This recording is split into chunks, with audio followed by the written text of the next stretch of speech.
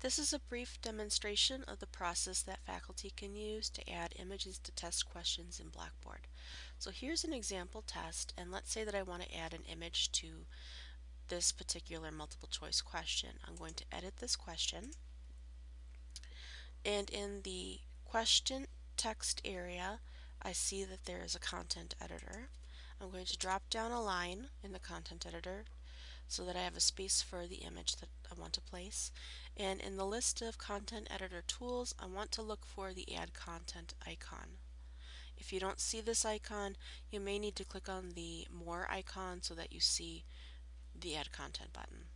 So I'm going to click add content, and in the list of tools I'm going to click insert local files, and in the window that connects to my computer here I'm going to select the images from my images for test folder.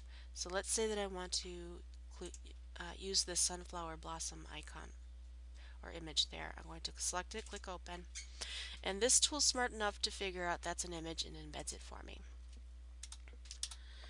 Okay, so I'm just going to remove any extra spaces, and that's just my preference. Okay, and now that I have the image embedded, I will click submit, and that image will now show as a part of the question.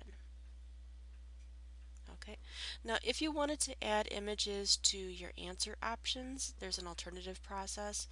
You first have to go to your question settings to make sure that your options for images, files, and web links are both selected so that you have the ability to add images to feedback and answers. And then when you create a question, like another multiple choice question, instead of adding the image to the question text box, you will be adding images to your answers or feedback. So in this area, you could add your image by, there's these extra tools that show up. So in this particular answer, let's say that I want to change this to banana. And I can choose the image that I want to associate with the answer by clicking choose file, selecting the image, clicking open, and then in the special action drop down make sure that I'm choosing display image within the page. Okay, so you have an alternative process here because I believe the add content icon here doesn't give you the same options as it would in the answer um, content editor.